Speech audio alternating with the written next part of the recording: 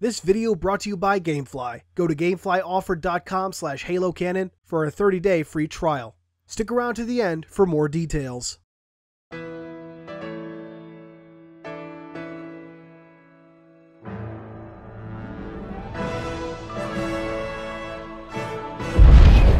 Welcome back, Canonites, for my first review since the conclusion of the Halo 5 Breakdown series. If the title somehow wasn't clear, today we're going to be taking a look at Halo Mythos, the latest guidebook to the Halo universe. Unlike my standard reviews where I go through the story and remark on the canon along the way, this video will be much more in the tradition of a more standard review. That isn't to say I won't talk about some of the new lore and whatnot, but, well, I'm not covering the entire history of the Halo universe from the fall of the Precursors to the rise of the Created. Well, not here. That's when I, again, get back to the Halo story series. Anyway, with all that out of the way, let's take a look at Halo Mythos. Halo Mythos is, as stated, a guidebook that covers the history of the Halo universe from the fall of the Precursors up to the end of Halo 5 and the rise of the Created. When I first saw the book, I was initially a little worried. Comparing it to the Halo Encyclopedia, Mythos is about 2/3, roughly, the size, but covers much more material. However, upon opening the book up, I was very happy to see that my worry was all for naught. While the encyclopedia and all previous essential guides are much more in-depth on individual topics, the overhead view of the Halo universe provided in Mythos is nonetheless informative and, at times, still able to flesh out details that were once unknown or vague. Now, of course, the highlight of the book is the new art. Halo Mythos features over 50 unique pieces of art contributed by Jean-Sébastien Rosbach, Leonid Kozienko, Benjamin Kere, Isaac Hannaford, and 343's internal art team. This book visualizes scenes, objects, creatures, and more that have never been seen before. We actually get to see the Primordial, which pretty much looks identical to the fan art that's been floating around out there and is often used by YouTubers. We get to see a war between the Stoics and the Reformists on ancient Janjir Quon. One of my favorites is the War of Beginnings, showing what I've affectionately dubbed Proto-Banshees facing off against the Dreadnought, and that's just the tip of the iceberg. The art in the book also does a wonderful job of visualizing the natural evolution of armor, arms, vehicles, and more for both the Covenant and the UNSC. As noted earlier, the book also details and/or clarifies small tidbits of the lore that have remained unknown or vague. One example is what exactly the Primordial is. Fans have been somewhat confused on what exactly it was ever since the Forerunner saga ended, but Mythos, at least to an extent, kind of clarifies this. It refers to the Primordial as a precursor creation, but also as the last precursor, being both a precursor and not at the same time. The book also seems to make a differentiation between a Gravemind and the Primordial, seeming to imply that the creature was more a prototype or alpha Gravemind of sorts, and that doesn't even get into the implications for the origins of the Flood. Another nice tidbit was the secret behind the two Didact symbols. We have the version that first appeared in Halo 3's terminals, and the one from Halo 4, which Frank O'Connor referred to as Unbound. Mythos finally provides clarification, noting that once awoken, the Didact no longer felt inhibited by the expectations of his rate. He was, in a word, unbound. And as with the art, this is but the tip of the iceberg. The book goes on to reveal a ton of minor and even a few major details. Now, I must warn anyone that hasn't read every book out there, Mythos does cover almost all currently released Halo media in some way. That means stuff like New Blood, Shadow of Intent, Hunters in the Dark, and Last Light are all spoiled in some manner. A bit over half of the book covers up to the end of Halo 3, with the rest covering the post-war era. 124 pages up to 2552, and the remaining 84 pages to post-war for anyone interested. Now, before moving on to some more interesting details, I want to address those of you who are on the fence about this book. My recommendation? Buy it. It's absolutely worth your money, even if just for the art. It's not as interesting towards the end when you get into Halo 5, but seeing everything else is absolutely worth it. And by the way, that's not a stab at the artists. The art is beautiful, but seeing depictions of stuff from the games, be that Halo 5 or any of the other games, just isn't all that interesting to me since, well, I got to experience that firsthand. My only major criticism is that the events of the Spartan mobile games are left out entirely. I can more easily understand Spartan Assault, but I had hoped that we'd get some concrete details on how Spartan Strike fits into the timeline of events. If you don't know, Spartan Strike basically takes place between the end of Halo 4 and Early Escalation Issue 9, when the Didact moves Gamma Halo. Well, the later levels of Spartan Strike anyway. There are other criticisms I could level, but they're pretty minor. Like mentioned a moment ago, it's these small timeline issues or minor inconsistencies that I had hoped would be directly addressed. Still, despite these, the book is a fantastic read and a worthwhile piece for any Halo fan. And with that, let's talk about what is easily the most interesting part of Halo Mythos. Here's where we get into some real spoiler territory. Well, as spoilery as one can be with a guide, short of the spoilers mentioned earlier. To sum it up, the book is, like Halo Cryptum or Halo Reach, an in-universe artifact. If you want to discover exactly what that means for yourself, I think you can turn away now, or skip to the end if you want my final rating. So, as noted, the book is an in-universe artifact, similar to Halo Reach or the Forerunner Saga novels. Reach was an interactive record, Halo Cryptum was an artifact known as the Born Stellar Relation, and Mythos is an account put together by an AI known as Curator. As we learn on the first page, Curator, UNSC AI CTR 1121-4, was assigned to the UNSC Rubicon and left stranded on the Ark when the ship disappeared.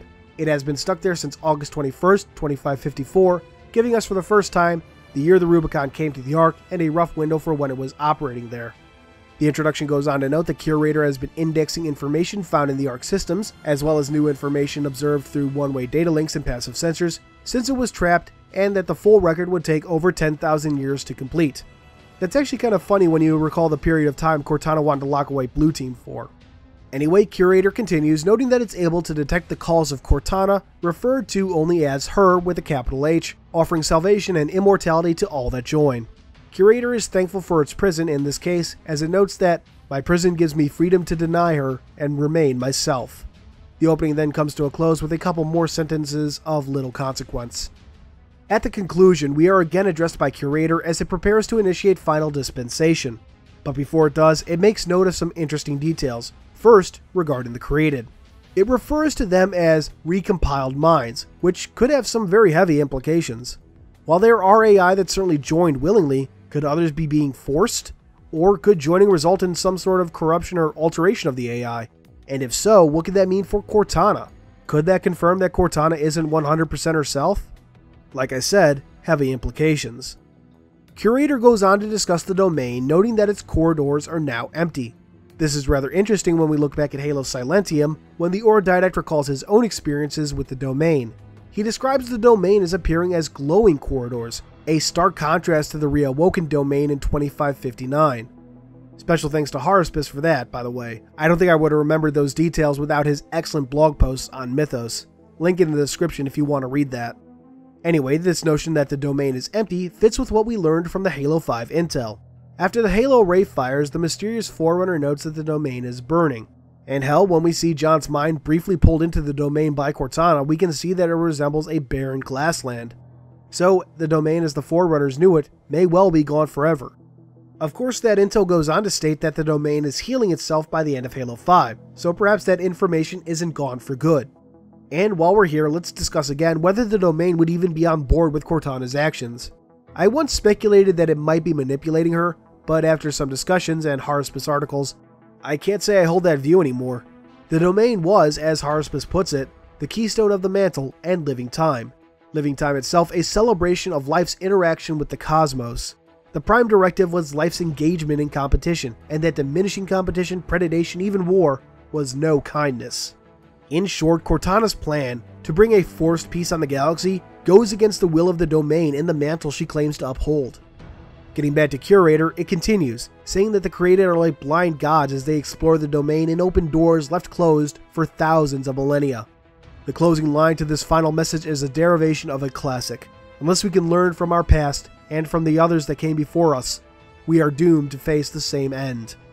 Those who do not learn from history are doomed to repeat it. This gets back to Cortana using the domain and the mantle, which heavily reflects the imperial state the Forerunners kept the galaxy in while in power. While species like humanity and the Sanshayum were able to break away from Forerunner control, few were as lucky and found themselves stuck under the thumb of a more advanced species. And thus, like Cortana is attempting now, they suppressed competition. They broke the Prime Directive. The last thing to discuss today is why Mythos ends at the doorstep of Halo Wars 2.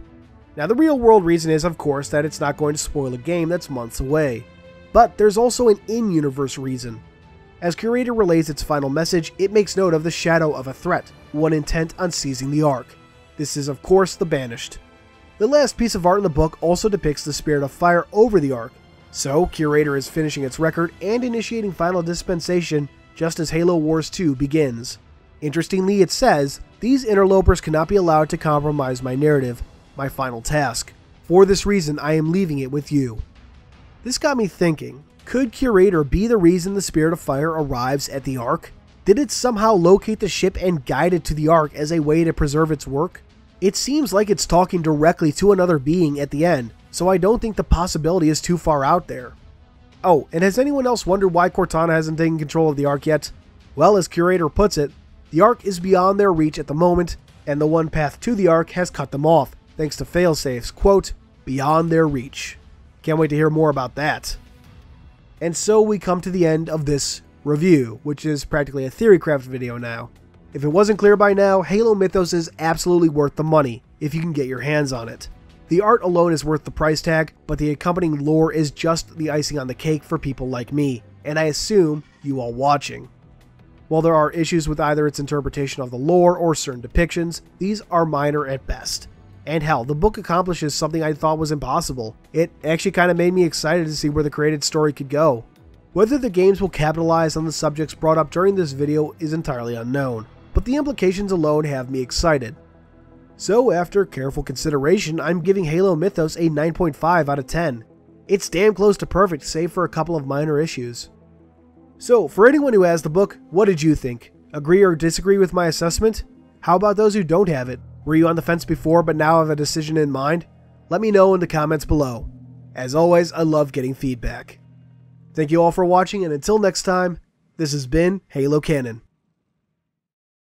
Thanks for watching. Be sure to give a like and consider subscribing and sharing this video around. Also consider checking out Gamefly. With over 8,000 new releases and classic games for current and previous gen consoles, and even some older consoles, Gamefly is a great way to try tons of games without buying them.